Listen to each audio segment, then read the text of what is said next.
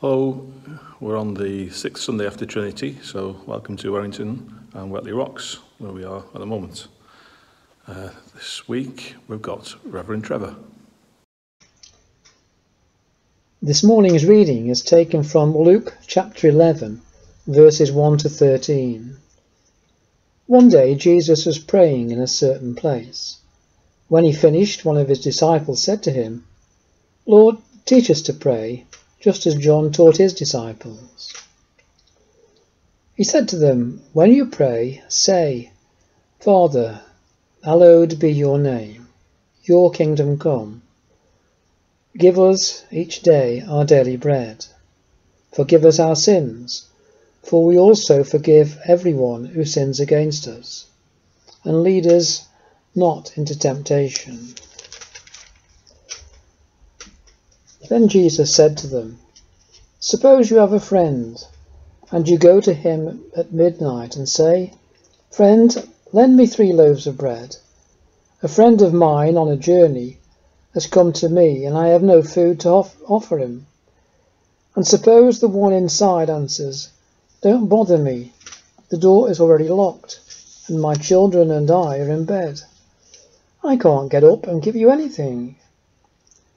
I tell you, even though he will not get up and give you the bread because of friendship, yet because of your shameless audacity, he will surely get up and give you as much as you need. So I say to you, ask and it will be given to you. Seek and you will find. Knock and the door will be opened to you.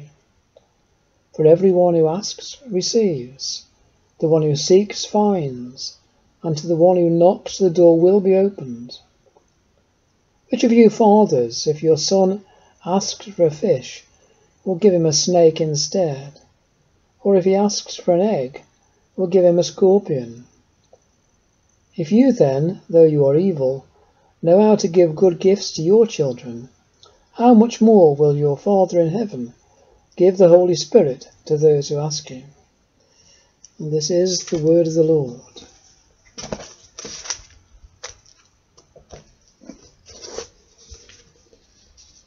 So one of Jesus' disciples says to him, "Lord, teach us to pray." And Jesus duly obliged with a shortened version of what we call the Lord's Prayer. The longer version can be found in Matthew chapter 6, verses 9 to 13. I'm actually reassured that this disciple needed help with prayer, because a lot of us do struggle with prayer. I do, even though I've been praying since I was little, and firmly believe that prayer changes things. Apparently, Archbishop William Temple used to say, "People tell me that answers to prayer are merely coincidences." And he continued, "I can only reply that when I pray, coincidences happen, and when I stop praying, they stop happening." Jesus introduced the Lord's Prayer, as we have it in Luke, with the words, "When you pray, say." So it seems these are the words he intended us to use, whilst in Matthew's Gospel, Jesus introduces that version of the Lord's Prayer with the words, "This then is how you should pray," which I think suggests that the prayer is meant to be more of a model on which we can base other prayers. Both approaches have their advantages. I prefer using the Lord's Prayer as a pattern for my prayers, purely and simply because it makes me think, and I believe we should be using our minds in prayer. On the other hand, there is something reassuring about using a form of words that we all know. Having said that, younger generations aren't so familiar with the Lord's Prayer, and those that are still have their preferences for the traditional or modern language. If we look closely at the Lord's Prayer in Luke, we see that Jesus still draws us to key areas for worship and prayer, such as addressing God as Father and rejoicing in that relationship, showing due reverence to God, praying for his kingdom to come, not just in the fullness of time, but now in the hearts and lives of those who subject themselves to him. We are to pray also for all we need, as opposed to all we want, and such prayer should be one day at a time. We are to pray for forgiveness and to be forgiving, apparently without limit. And finally, we are to be kept free from life's many temptations.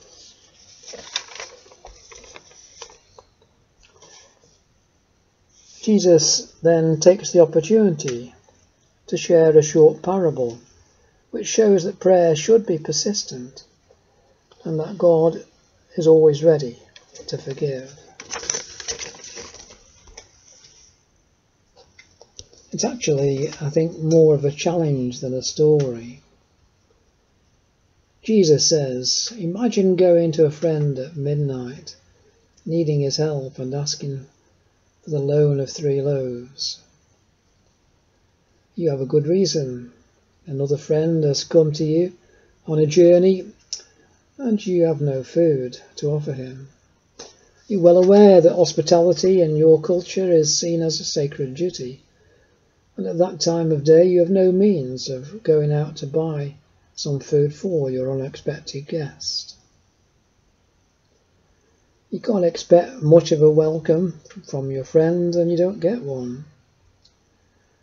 Don't bother me, he says.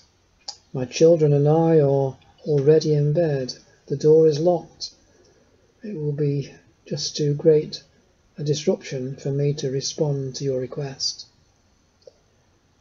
It's clear that the food isn't the problem, but the friendship doesn't seem to be enough to get your friend to upset his family to come to your aid. However, you are desperate and you stick at it.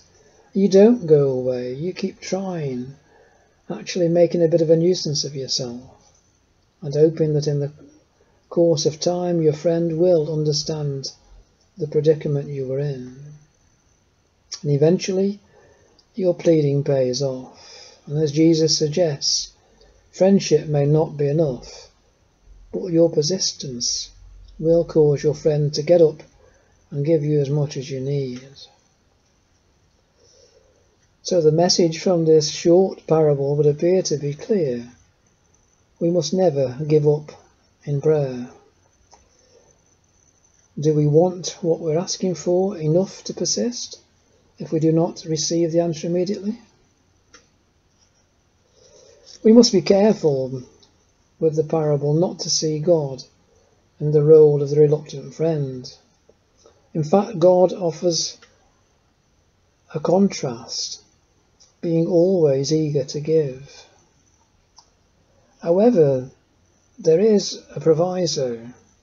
Jesus goes on to say, we must ask, we must seek, and we must knock. And in each case, there will be the appropriate response. We should note that each of these verbs that Jesus uses is continuous. He is not speaking of single activities, but of those that persist. It would be wrong to believe from all of this that we always receive what we ask for. Jesus is saying that all true prayer is always heard and answered, but answered in the way that Jesus sees best. Jesus concludes by noting that those who are parents, even though we make many mistakes, will give good gifts to our children. And if that is the case, how much greater will be the gift our Heavenly Father gives to his children who ask him, and that is for the gift of the Holy Spirit. So, let us treasure the gift of prayer. Pray at all times. Persist when prayer is difficult, and pray for the gift of the Holy Spirit.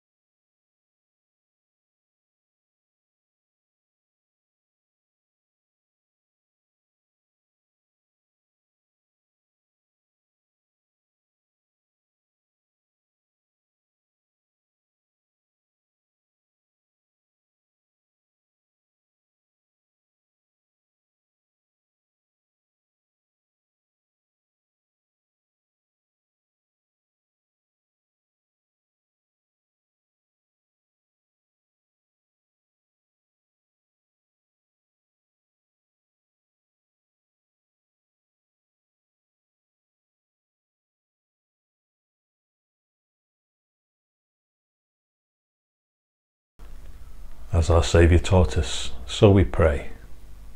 Our Father in heaven, hallowed be your name. Your kingdom come, your will be done, on earth as in heaven. Give us today our daily bread. Forgive us our sins as we forgive those who sin against us. Lead us not into temptation, but deliver us from evil. For the kingdom, the power, and the glory are yours, now and forever. Amen.